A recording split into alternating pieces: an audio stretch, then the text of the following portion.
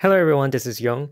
Are you planning a trip to Seoul? Are you looking for an itinerary for Seoul trip? Many people have asked me about an itinerary for Seoul travel. So I prepared one which is 5-day itinerary for Seoul.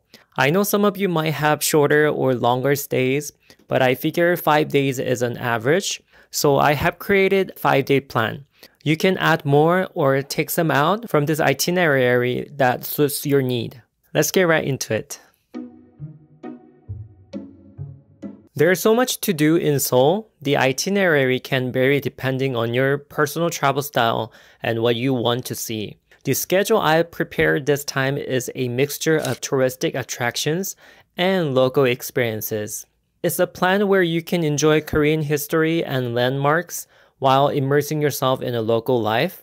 Oh, and Seoul has different places to visit depending on the season. So travel itineraries can vary slightly according to the season. This time, as spring is approaching, I'll introduce you to a Seoul Spring 5-day travel itinerary. Get ready to take some screenshots. Day 1.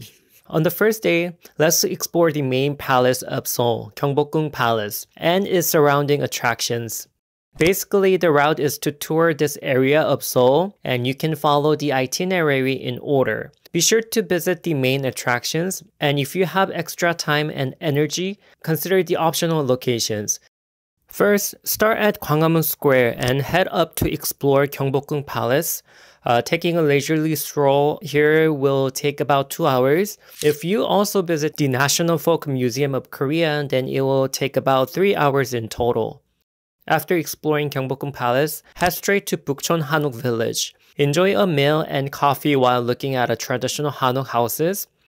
Next is the optional Ikseongdong Hanok Street. While Bukchon Hanok Village focuses more on residential purposes, Ikseongdong Hanok Street has more to offer in terms of restaurants, cafes, and shops. Moving on, visit Jongmyo Shurin, the loyal ancestral shrine of Joseon Dynasty kings and queens. It takes about 1 to 2 hours to explore. Afterward, head to Gwangjang Market, Seoul's representative traditional market, where you can enjoy Korean market foods, look around, and have dinner here.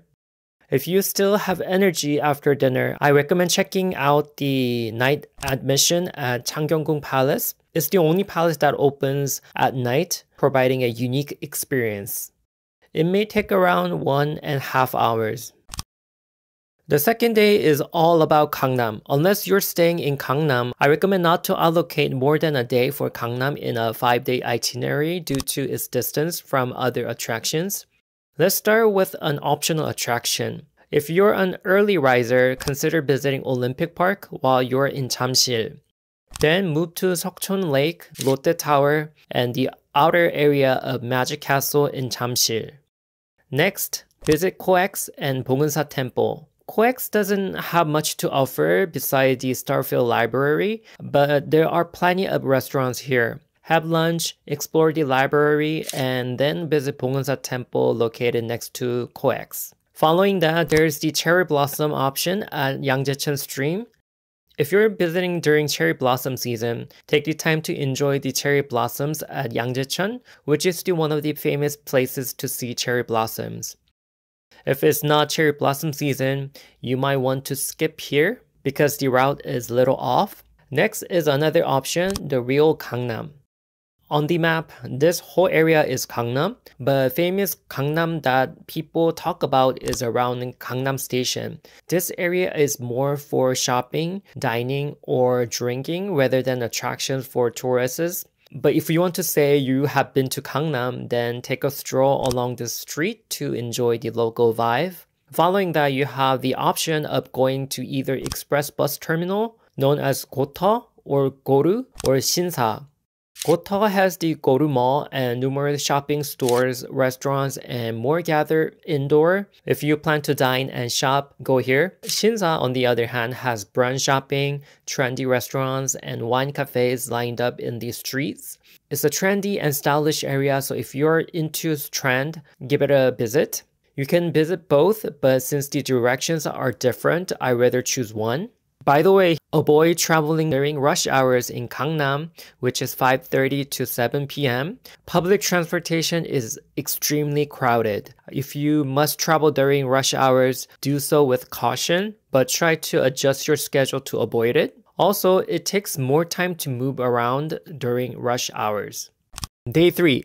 The third day begins at Seoul Plaza, which is located just across Deoksugung Palace. Take a short time visiting Seoul Plaza and then proceed to Deoksugung Palace, which is one of the 5 grand palaces in Seoul. Although Deoksugung Palace is relatively small and can be seen quickly, if you decide to visit the special exhibition inside, then it will take around 2 to 3 hours to look around. Afterward, stroll along the Stonewall Pass surrounding Deoksugung Palace. This picturesque pass is a popular spot. You can continue until here or just this part. Next, there's an optional place, Jeongdong Observation Deck, which provides a panoramic view of Deoksugung Palace. Have lunch around City Hall Station, then head toward Namsan. It's a walkable distance, so walk toward Namsan to pass Sungnaemun Gate, a national treasure of Korea. Also, on the way to Namsan Tower, you'll pass by Baekbom Square, where the fortress walls and nature blend beautifully. Continue walking for about 30 minutes and you'll reach Namsan Tower. If you don't want to walk, you can take the cable car here. After visiting Namsan Tower, you can do an optional visit to Namsangol Hanok Village, a beautiful small Hanok village. I put it as an optional visit because to get there, you'll need to take detour route, which might take around 30-minute walk to get there. However, during spring, the pass is adorned with cherry blossoms. After that, head to Myeongdong for dinner and shopping. I prefer visiting Myeongdong at night because there are food stands at night, which makes Myeongdong more enjoyable.